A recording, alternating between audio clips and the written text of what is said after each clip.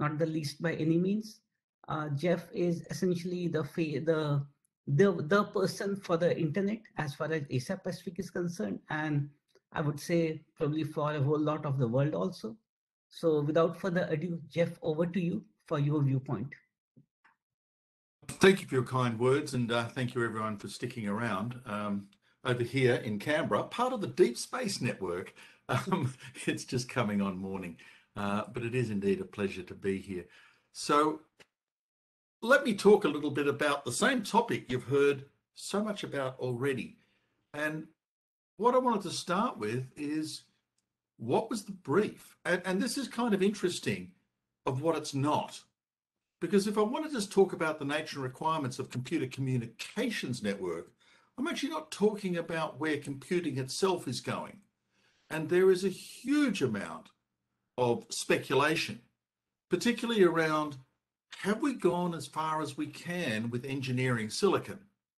And at what point do we start to look back at biological systems that have far more flexibility and, interestingly, devolve a lot of the determinism and replace it with semi-coherent chaos as a means of computing? In other words, looking at the wet space of our brains and how they work, and understanding how we could devise our own analog of that facility in a more contrived environment, but using the same biological tools. Not talking about that, not going there, going basically down the area of communications itself.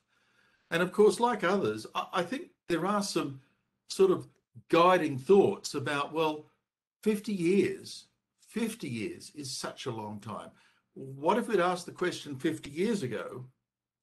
And even more importantly, what if we'd asked it 100 years ago? What would we have said in 1921 about public communications requirements? Because if you think about the world at that time, the penny postage stamp had revolutionized the latter 19th century. And there was a huge push for literacy, which was as much about the postal system, the ability to communicate, because that's what the postage system needed. The elite service was the telegram, but that wasn't the mass market service. Postage dominated. And then radio, telephony development were just picking up the pace. I'm like, yes, the telephone had hit the world in 1876 at the World Exposition, but that sort of understanding the vision was a conversation that happened in the 1910s, really, particularly in America with the rise of what became AT&T and Theodore Vail. Those seeds of understanding and taking an elite luxury service and turning it into a massively deployed commodity was a conversation in 1921. In the same way that we had rural electrification, we were talking about enlightened service and utility operators that saw universal service as their vision. What would we have missed if we talked in 1921? Well, you know, the facts, which interestingly rose and fell across those 100 years. It rose to the extent that it was the dominant international telephone use for over a decade in the 1970s, and then it fell. We would have missed television, would not have conceived its popularity. It's hard to imagine in 1921 what we thought about computers. Excessively hard. We just, almost in the area of beyond science fiction. And certainly this embracing digital environment completely missed it. So whatever we were prognosticated, I suspect we would have tried a more efficient postal delivery system as being the 50-year target. Interesting. What about 50 years back, 1971?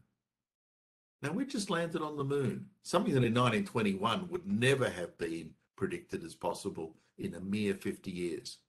That first 50 years, I think, of the 20th century, from 21 to 71, was totally revolutionary in so many ways. But even so, when we talk about 1971 and think about what was going on, Unix had just been developed, and this whole idea that computing was becoming so abundant, I didn't need to share. I'm like, the name said it all. It was a me version of Multics. There's no one else on this system. It's my computer. Now, it may have only been a PDP-7 and so on and so forth, but this idea of exploiting abundance and exploiting Moore's law, which was kicking in at the time, because while we were still building bigger and better mainframes, mini computing was gathering momentum. So what should have we seen in 71, and did we catch it? Well, one of the huge themes was the transformation of computers into a consumer product. And that would have taken a massive leap of faith that applications could become popular in the same way that radio and television was popular.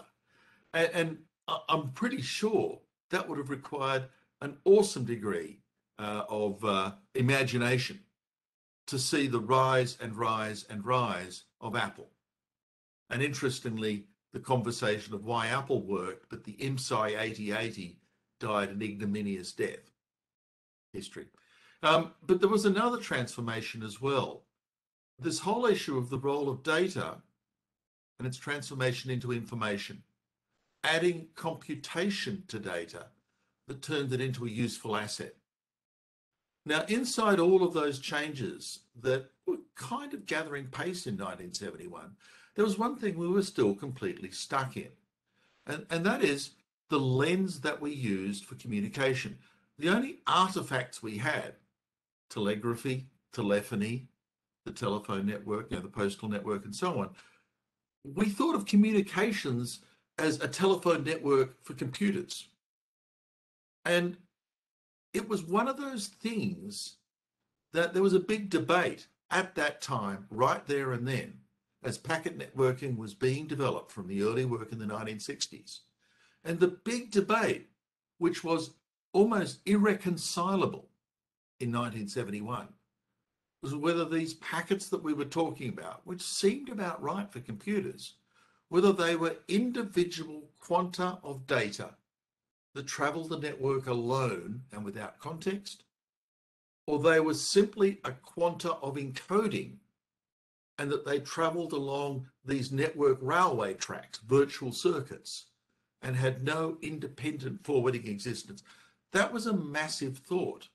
And it was so antithetical, the packet networking as a quanta of data in its own way. It was so antithetical to the telephone network that the folk at DARPA were just loony dreamers. It was never going to scale. It was never going to be the way the telephone companies built the next generation of networking for computers, because they had the money, they had the wherewithal, they had the power in that world, and they determined that role. And so we got clouded by what existed, and that really constrained our thoughts about what could exist because of the tyranny of the present actually influencing our dreams of the future. So before we kind of go further, let's just quickly recap the last 50 years. Excuse me, it's hard to find a picture of a VAX 11780 these days, but by God, they were everywhere, weren't they? And oddly enough, it was these kinds of machines, that sort of hybrid mainframe mini, that dominated the environment. The network was just a transmission fabric for computers. The network itself was relatively dumb. It was just a packet transmission facility. Every other function was, oddly enough, at the edge, at the mainframe computers. So whether it was the DNS, whether it was actually routing, dedicated routers were an afterthought. We used to actually just run forwarding programs inside VAXs or whatever you had to have to hand. Very simple. This was just computers and a packet transmission facility. Now, by the time we developed this model of the internet as standalone and shifted across, because quite frankly, the computing industry had gone into PCs. They'd actually made this into a commercial consumer commodity item. We then started to figure out how to build a network around this. And what we couldn't do is do the same as we'd done with mainframes. Turn the mainframe into this, multiple user, multiple thing that was both client and server.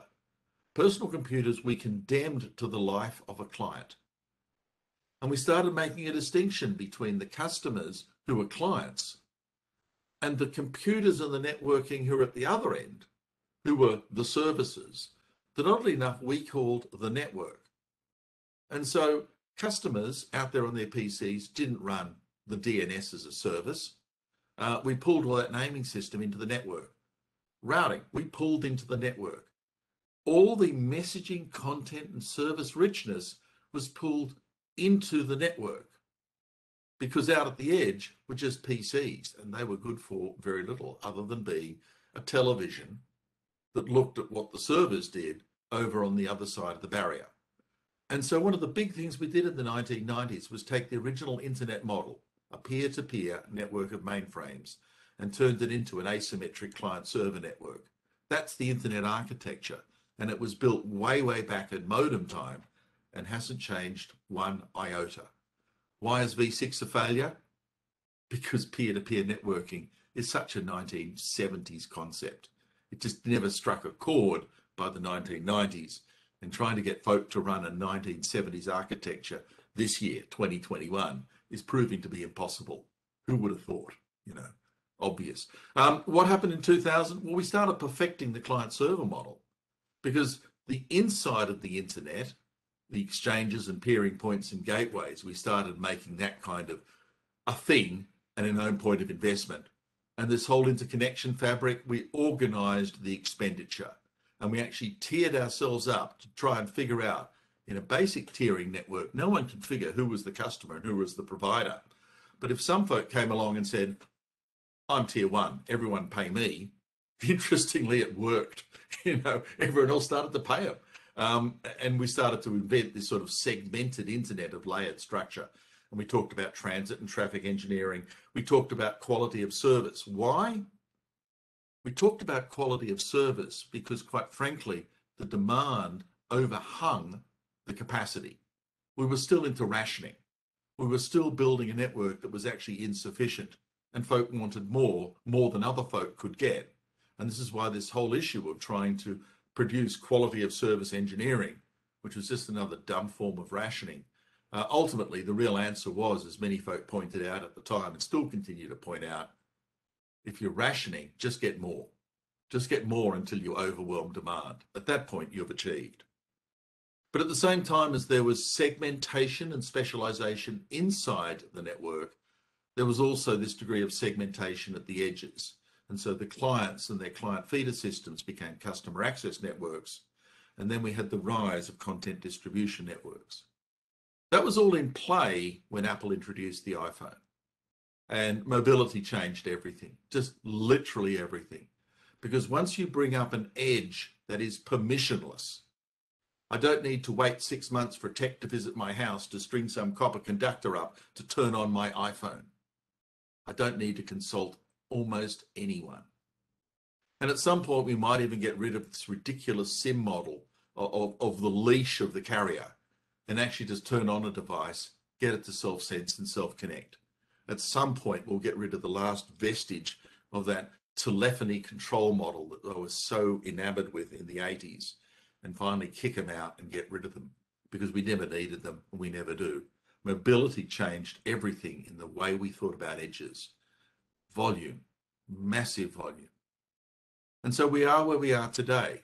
And it's interesting to think about the generations of networking, from serial lines all the way through to what we build today with various forms of broadcast, narrowcast, fiber to here and there, etc. And the kinds of layered media technologies and encoding we're using. And the question really arises, well, weren't they all different networks? And the answer was yes, of course they are. Why did the internet work in 1971? Well, the internet wasn't a layered link technology. The true genius of the internet was to actually separate out how to get whatever it was you were moving, bits from A to B, from how to organize those bits that once they got to the other end, they were understandable as part of a context of a service transaction. Now, why does that matter? Because every time up until then, we invented something, we needed an entirely new network and an application infrastructure to do it. Ethernet was chaotic for the industry, totally chaotic. because not only did you need new NIC cards in all your mainframes and that, but you actually started writing different applications to work on internet because you wanted to take advantage of the speed, the characteristics of Ethernet as distinct from what you were doing before. Every new comms technology created a new application set of technologies. No wonder the industry tried to resist change, because change was expensive. The internet preserved the value of investment, because I could train folk in the internet and it didn't matter what comms technology came along. And so, yes, it's still much the same internet as 1971 in that respect.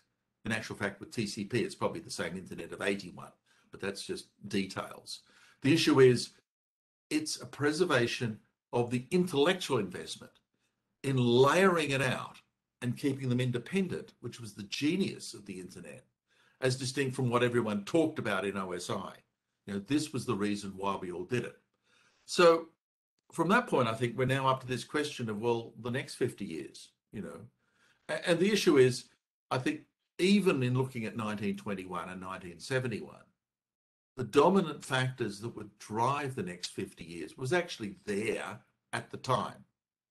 It's just we didn't quite realize their significance amongst all the other factors. Radio was around in 1921. Even a lot of the technologies of computing that we do today was certainly there in 71. And this whole issue of getting it smaller and smaller and smaller and smaller, till even a computer in a watch looks disgustingly large. You know, it was there in amongst all the other factors. It just wasn't clearly dominant to the folk at the time. So rather than trying to figure out what's dominant in our communications needs over the next 50 years, let's just think about what the common drivers are for this sector of activity. So what drives change? What are the factors that cause us to invest more, to build more?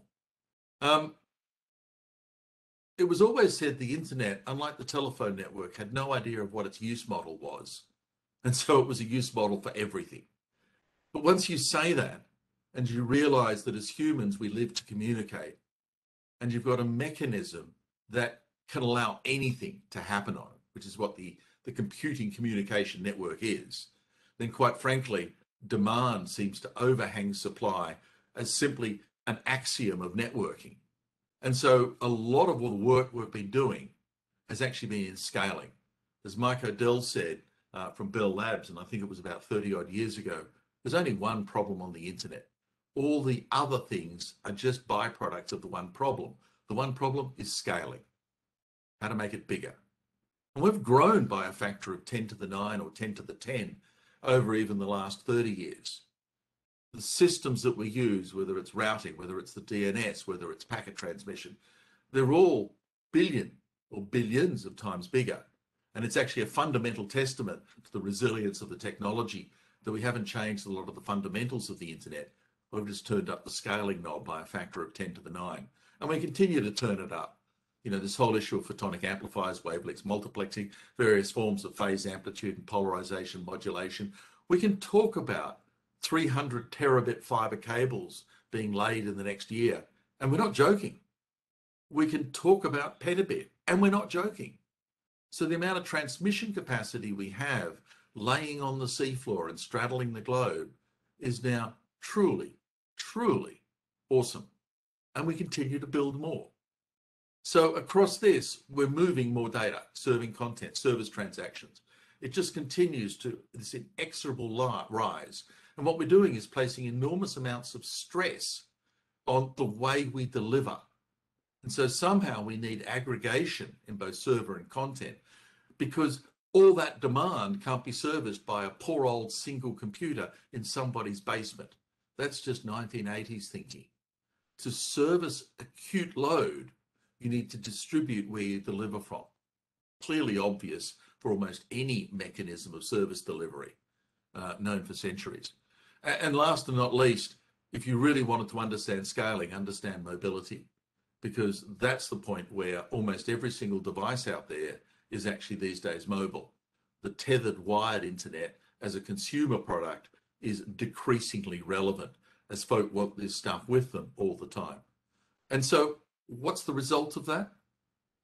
The network is increasingly being marginalized as instrumental in service delivery. We serve from the edge, but many folk have already observed that.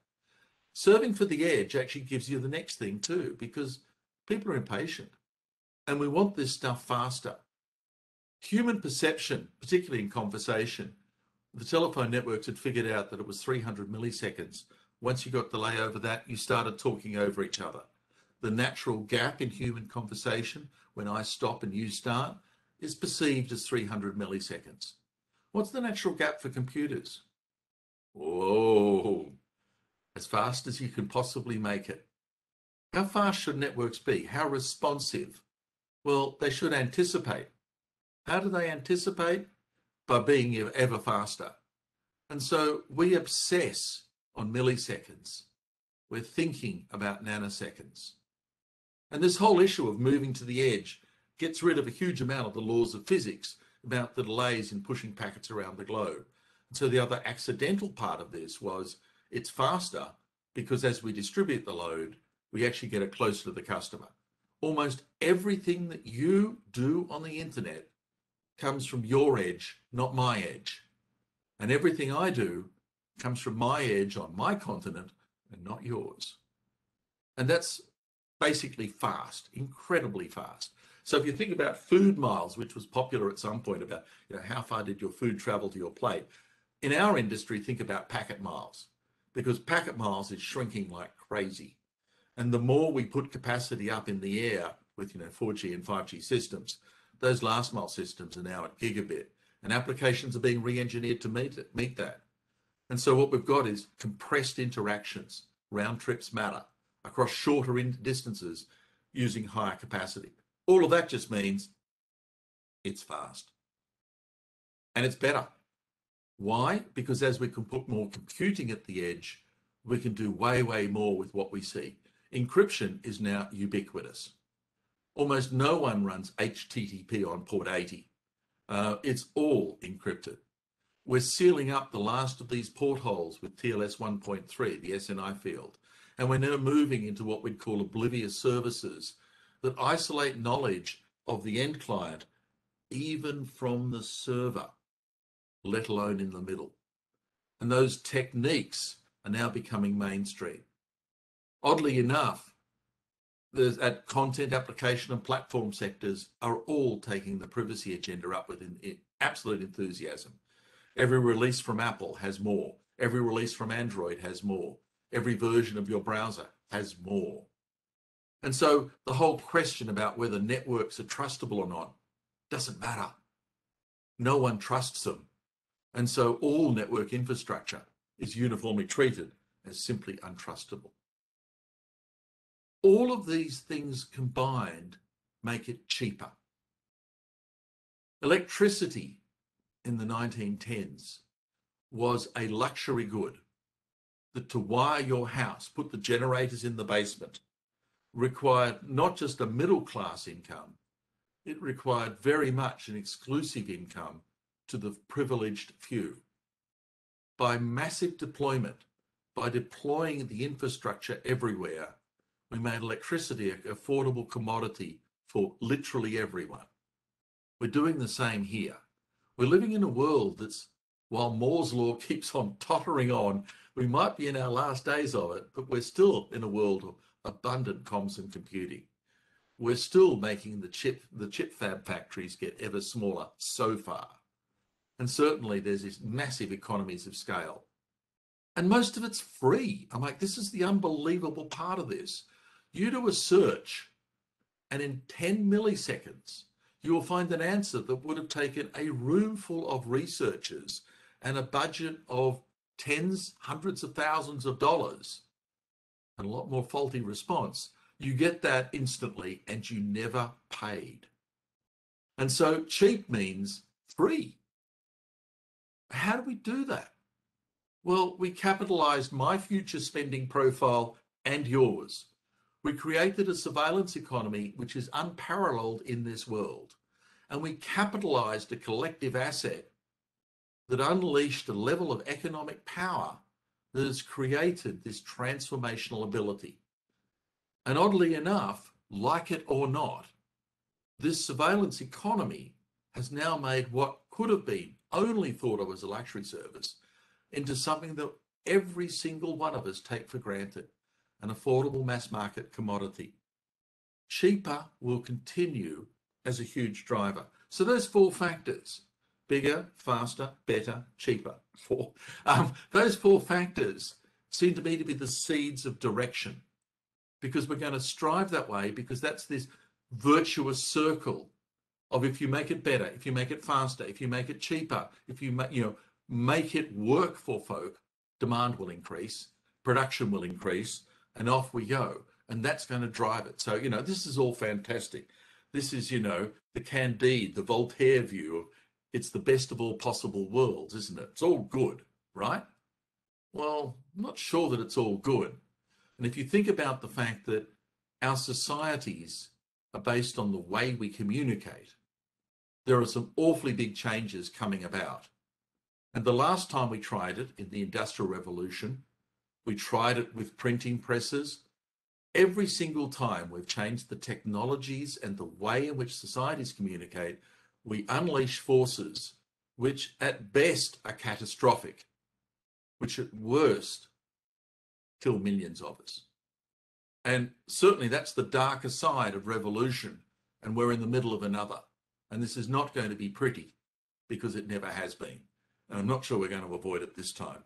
But let me move out from society and talk a little bit about the comms area in particular, because that was the brief. And when I talk about that brief, I kind of think, we've been obsessive about IPv whatever. V4 to V6, is uniform unique addressing even relevant anymore?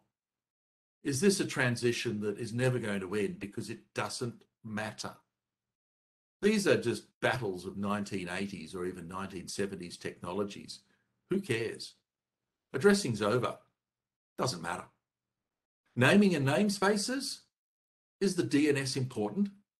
Is this single idea of a lingua franca of the internet, the DNS, actually important anymore? Are names a human use thing or a computer rendezvous mechanism? Well, it's the latter. There's only so many humans. There's only so many things we can do. But gee whiz, there's an awful lot of devices out there that need the same rendezvous functions. And so in some ways, we have to think about names differently, attributes of service, and think about this in a referential framework, because it's all about densely replicated services these days. And the client, human or computer, is trying to rendezvous with what something might judge as the best service point. Something that's fast, something that's cheap, something that's secure, something that's resilient. Now, do I need to work this out? Oh, don't leave it up to me. I'm not able to do that. Does the network need to work it out? No. Keep the network dumb. Who works it out? Well, the service needs to work itself out. These referential frameworks are an attribute of the service, not of the network. And you start to think of the nature of network transactions. We're still building telephone networks. A talks to B. It's TCP again and again and again. Why? A talks to B in some pseudo relaxed form of synchronization. I send, you send, I act, you act, Is this really where we should be? How far do we dream before we get to models that relate more to the neural systems of semi-coherent chaos, where somehow coherent thoughts emerge from the electrical noise inside our skulls? Why don't we build networks like that?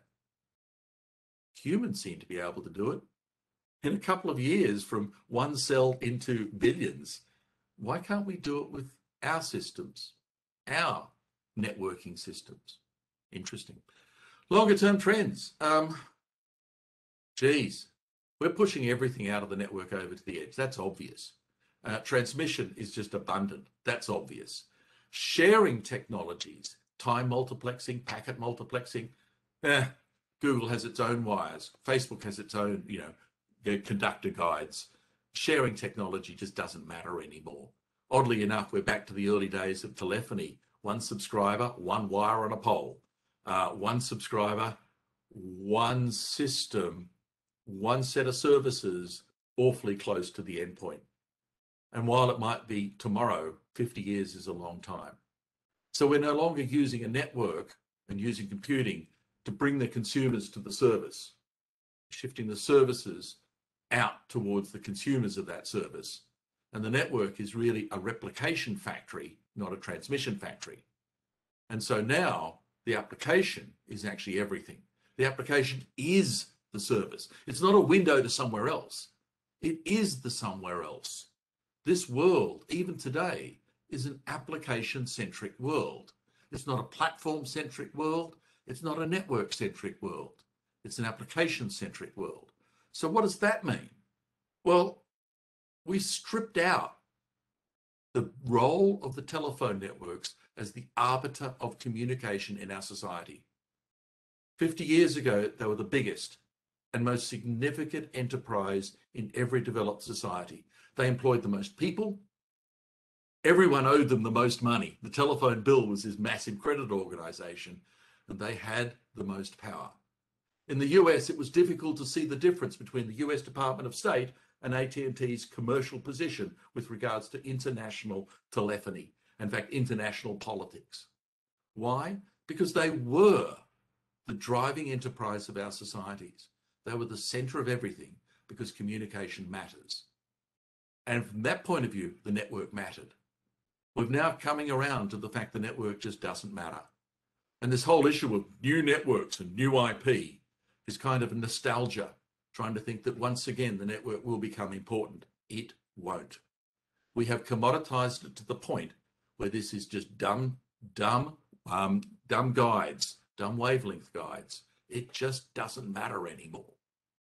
And so if the network is not the internet and the network doesn't matter, what is the internet now? Where are we driving with this? Because we used to say, well, it's a common network, is a common protocol and a common protocol address pool. That's the internet. You're on the internet if you have the right IP address. Well, no. Is it the DNS? Well, no. So what is it? I would actually argue that it's just a disparate, very loosely organized set of services. And the only thing they share is common referential mechanisms. And that's not networking at all, per se. It's not the way we used to think about it. What we need to think about is, where are we going with common referential mechanisms? How can I communicate with you, whether I'm a computer or a human and you're a computer or a human, doesn't matter. How do I transmit that concept? I need to refer you. I need to be able to exchange a reference to something. And it's that bit that I think is the key of where we're going to continue down this road of abstraction, where we're going to continue to marginalize the bottlenecks that used to exist and to take out their power and control and replace it with a new locus of power and control. And that where we see currently the rise of CDNs, we're going to keep on moving on. And it's not with a better CDN, it's with a model of reference and service that works around the CDN and goes even better, even faster, even cheaper, and even bigger. Thank you very much.